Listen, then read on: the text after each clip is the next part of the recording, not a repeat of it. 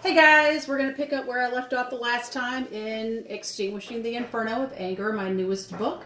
So we're going to pick up on the second half of chapter 1. Self-exaltation and self-abasement are not different as they are of the same root. This is vital. It was revelatory to me when I first figured that out. In this, anger is not the issue, but pride is. Pride is the root of all evil, and it is the original sin. Pride arose in Lucifer in the form of jealousy and anger, desiring to be greater than God, or, at the very least, equal to God. Pride arose in Eve to have more knowledge and power. Pride arose in Cain in the form of jealousy and anger, causing him to kill his brother.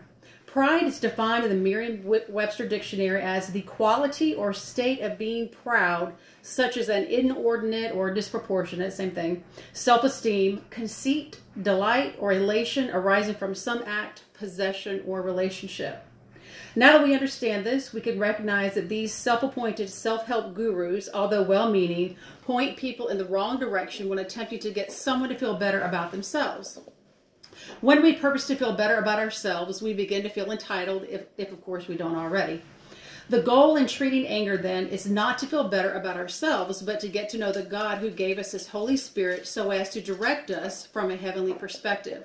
Attempting to find help from within ourselves is rubbish and utterly ridiculous. We don't need more self-esteem, we need more God-esteem.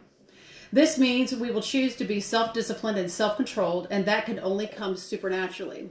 Such an achievement can be delivered only through seeking the wisdom and knowledge of the one who created us in His image. Jesus was angry on occasion, but He knew instinctively what to do with it. He was inherently able to distinguish the difference between righteous and unrighteous indignation. Since Jesus is our life, if in fact He is your life, we are to conduct ourselves as did He. We are to allow Jesus to be Himself through our mortal bodies, not attempt with futility to act like Jesus. In the acting which gets us, it's the acting which gets us into trouble because we become nothing more than a cheap imitation of Christ. Where Jesus was spiritually, mentally, and emotionally while walking in human flesh is the same place we should seek while walking in a world full of filth, condemnation, shame, lies, deceit, and wickedness. This cannot occur in our own strength as it isn't humanly possible. Contrarily, when we seek the face of God and purpose in our hearts to surrender to His will and His ways, it is altogether possible to overcome anger by not allowing it to morph into sin.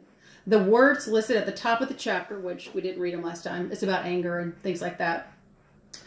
These are all intertwined. Let me go back and read them. They are, I wrote the definition of, if you can see that, anger, indignation, bitterness, wrath, rage, malice, clamor, and slander. And these are the ones I'm talking about, that they're all intertwined. One of them will lead to the other if we are not conscientious about our plan of action so as to eliminate them from ourselves. Next, we will research the Word of God and break it down as simply as possible so as to discover liberty from anger turning into sin of malice, rage, slander, rebellion, retaliation, or anything else of the like.